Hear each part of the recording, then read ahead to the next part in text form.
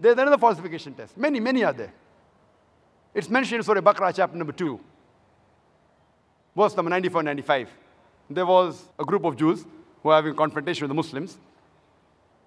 And they say that the last home with Allah is only for us.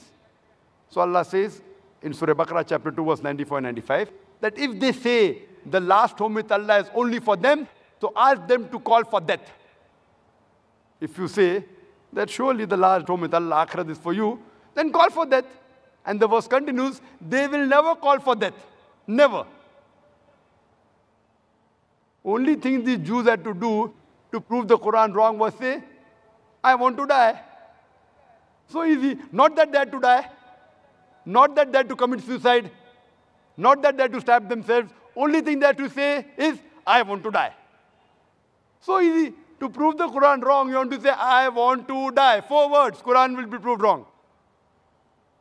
Allah continues in Surah Baqarah, chapter 2, verse 95 and 96. They will never call for death, even if 1,000 years was given to them. So easy. So easy to prove the Quran wrong.